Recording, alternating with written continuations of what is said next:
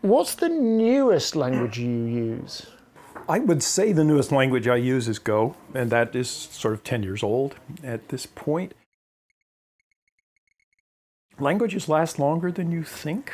Fortran, which dates from the late 50s, is still very much alive and still very much used by a lot of people, as is COBOL. Algol lives on in its derivatives, BASIC lives on in its derivatives. So all these languages never die, but then there are brand new languages that come along. I think that of languages that anybody might have heard of that I use today, yeah, Go would probably be the newest. I have experimented with other languages briefly, mostly to try and understand them just enough that I can say something in class. Rust is newer than C, but not enormously so, so I've done that. Scala, I don't even remember the dates, but it's sort of called contemporaneous with Go. I've done one program in that, one in Lua. Newer languages like Kotlin, no, I've never tried. Sorry. That's good. I'm a late follower, not an early adopter. Any functional stuff? I've seen your views on functional before, but it'd be interesting to capture. Yeah, my functional languages are really, really important, I think, because what they have proven to be is a proving ground for ideas in programming. So a lot of the things that we take for granted in modern languages, mainstream compiled languages like, let's say, C++ or Java or Go, whatever. Many of the good ideas, the new ideas in those came from functional languages. For example, recursion originally is a Lisp idea and it shows up everywhere. Functions as first-class citizens, pattern matching kinds of things. All of these show up in functional languages and then move into the mainstream in some way. I have never gotten over the hurdle of really internalizing a functional language well. I have tried Haskell. It was a desperately bad time. It took me 2 weeks to write a program that took me probably an hour to write in Lua, another language I had never tried in my life. I am not cut out. There's something wrong between my brain and Haskell. I can't do it. But that's not to say that Haskell is a bad idea. It has many neat ideas, and it undoubtedly is providing something that will help people in the future in programming. But I think mainstream use is probably always going to be dominated by the more conventional, compiled, imperative sorts of languages. The chap who asked the question about newest language goes on to say, what would you like to see created? Which I think is a tricky thing, but what would you take the best of from, and is there a way to answer that? I think the way I would answer it is to say that in many cases the way we make progress in all of these language-related things is when we get to the stage where what we're trying to say is so mechanical, you can almost say it mechanically. And once you get to that stage, when you say, well, let's mechanize it. So we'll add something, whether it's a language or a library or something like that, so that a whole class of things that used to require us to do it over and over again have now become something where you have a specification or a very simple language, and the language is taking care of a lot of it. That has the advantage. You understand it better.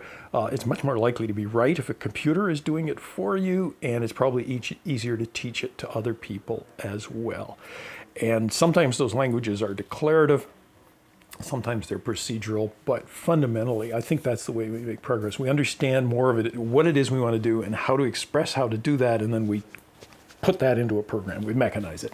John Reed asks, if you could start from scratch today and build a new processor architecture and operating system with what we know today, where would you begin and what would it look like?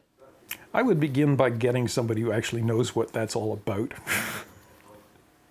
Yeah. Sorry, I mean, it's true. It's not my thing. I'm no expert. It's a fair answer. And he goes on to ask a second question. Will block-based drag-and-drop programming, like Scratch, eventually replace traditional text-based programming? That I at least have opinions on. I think the answer is no. I played briefly with Scratch, or at least a derivative. There was a program or a system that Google provided called App Inventor. And the idea was that it was basically Scratch, but with primitives that made it possible to build Android apps very easily. And my experience with it was that for anything that fit within the model for which they had provided the blocks was perfectly fine, but very, very, very clunky. I tried to build something that would navigate around a building, for example, and doing a distance computation with blocks was just, you had this much block to say, give me the square root of x squared plus y squared. It was hopeless.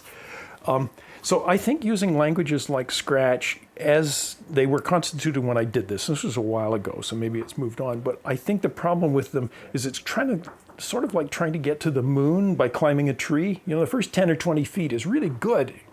Now you're stuck. You can't get anywhere. And I think the same thing is true. Now, that's for me as a sort of professional programmer trying to do things.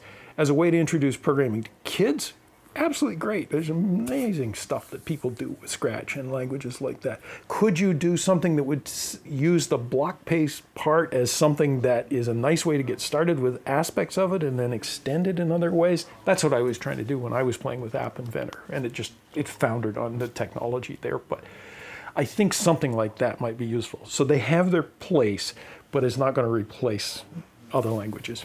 What do you think about, this is such a wide brief, what do you think about the future of computer science? Will the manipulating bits era become obsolete in a few years, or basics will never change? I think basics will always be there. In some sense, we will always have to worry about how much memory we have, how much processor time we have.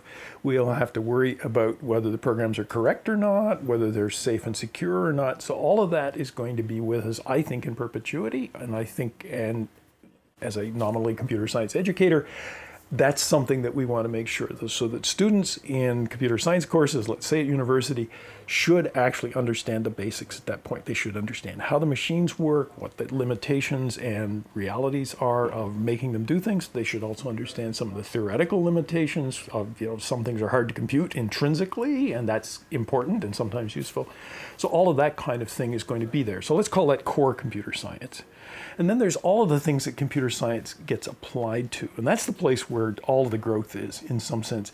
I used to say to students in one of my classes for non-technical people, I don't care what your major or field is, you'll find a use for computing, unless maybe you're a religion major. And then I realized this is nonsense. Religion majors do really, really interesting analysis of texts written in ancient languages, and they're the same kind of authorship questions that showed up in more recent issues like the Federalist Papers, all of these kinds of things. So I don't care what your field is, it has computing in it. The more you know about that, the better off you'll be able to do things in your field. That's a fantastic answer. I'm going to ask you one of the silly ones now. What is the proper way to pronounce caramel? Is it caramel or caramel? I think it's a three-syllable word, caramel, to me, but I think so. I don't know, now that you ask me. And again, these not necessarily silly ones, but very difficult to answer in a concise way. What are your favourite books, or what are your top few books? This came up a couple of times. Yeah, when I think about what I read, and let's call it reading for pleasure as opposed to reading for work, I think what I find myself reading mostly is either junky detective stories. One of the wonderful things about spending time in England is charity shops. There are charity shops everywhere in every town, no matter how big or small, and you can go in there and buy for £1 a really, really interesting junky detective story that you hadn't read already, and then in the next town, having read it, you drop it off at the charity shop and pick up a new one. So I read a lot of those kinds of things, probably half to two-thirds by British authors and the rest by American authors. I read those. The other thing that I read, and probably this is more at home, tends to be history of one sort or another. The Princeton Library has a great collection of history books, and so I find myself reading that, reading things on the Second World War just before I left. I'm carrying a copy of A Distant Mirror, which Barbara Tuchman wrote years ago about the calamitous era of the 14th century and so on, which has a lot of English and French and Crusades. So lots of these things. That's what I read for fun as opposed to for work. I think I don't do very much reading of technical books, other than occasionally I will buy a book on something like how do you use React, or how do you program for Androids, or I got one on OCaml recently because in spite of saying I don't know anything about functional languages, I figure out how to learn something, and unfortunately I'm not sure I've opened it yet. So technical books, no, I don't read as much as I probably should in every respect, but very much more pragmatic in a way. So things are influenced by what went before, and sometimes it's a, wow, we need more of that, and sometimes it's a, we need less of that and do something different. So